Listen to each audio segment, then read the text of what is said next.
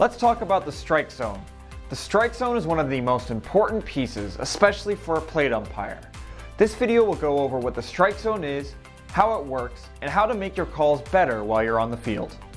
Let's give a definition of the strike zone. The strike zone is the location at the front of home plate where if a ball passes through, it will be called a strike unless it is swung on or hit. The strike zone is defined as the width of home plate and the zone between the bottom of the batter's knees and the midway point between his armpit and waist. While that's the legal definition of the strike zone, that's not the strike zone that you will use, especially in in-house recreational games and even lower level travel. Most of the time, you'll need to add a couple inches to both sides of the plate in order to widen up the strike zone and possibly a bit on the top and bottom.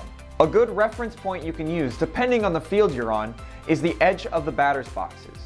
The edges of the batter's boxes are often offset from home plate by just a few inches. You can use those to mark the edges of the strike zone mentally.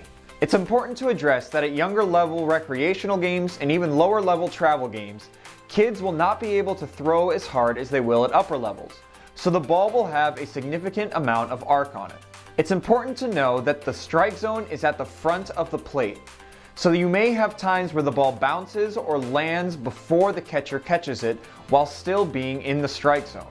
This is important because at older levels it's helpful to use the catcher as a frame of reference for the strike zone, but at younger levels this can make your strike zone extremely inaccurate and difficult for younger players to hit with accuracy.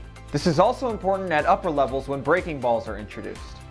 Breaking balls may start outside of the strike zone and may be caught outside of the strike zone by the catcher, but it doesn't matter so long as they end up through the strike zone at the front of the plate. This is the most important part of calling balls and strikes, and a key question: where is the ball when it crosses the front of home plate? One of the most difficult places for the umpire to see while in the slot position is the bottom outside corner. Make sure that you are moved up on the catcher and that your head is not too low so that you can see the entire strike zone and make good calls.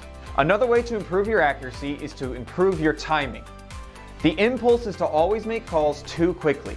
Always count to 1 or 2 after the ball has hit the catcher's mitt so that you can let the pitch register in your mind and make better calls.